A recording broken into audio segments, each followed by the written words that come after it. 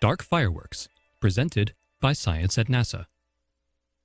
Warning: the movies you are about to see might make you feel uncomfortably close to the Sun.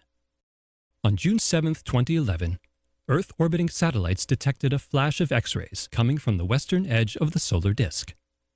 Registering only M for medium on the Richter scale of solar flares, the blast at first appeared to be a run-of-the-mill eruption. That is, until researchers looked at the movies. "We've never seen anything like it," says Young, a solar physicist at Goddard Space Flight Center. Half of the Sun appeared to be blowing itself to bits. Video beamed to Earth by NASA's Solar Dynamics Observatory revealed one of the most dramatic explosions ever. In terms of raw power, this really was just a medium-sized eruption, says Young, but it had a uniquely dramatic appearance caused by all the inky dark material falling back to the stellar surface. Solar physicist Angelos Forlidas of the Naval Research Lab calls it a case of dark fireworks. The blast was triggered by an unstable magnetic filament near the Sun's surface, he explains.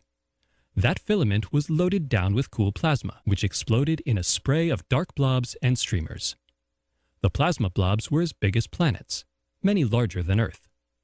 They rose and fell ballistically, moving under the influence of the Sun's gravity like balls tossed in the air, exploding like bombs when they hit the stellar surface. Some blobs, however, were more like guided missiles. In the movies, we can see material grabbed by magnetic fields and funneled towards sunspot groups hundreds of thousands of kilometers away, notes Forlidas. SDO also detected a shadowy shockwave issuing from the blast site. The solar tsunami propagated more than halfway across the Sun, visibly shaking filaments and loops of magnetism en route. As remarkable as the June 7th eruption seems to be, Young believes it might not be so unusual. In fact, he says, it could be downright common. Before the Sharp-Eyed Solar Dynamics Observatory was launched in 2010, space-based telescopes observed the Sun with relatively slow cadences and/or limited fields of view.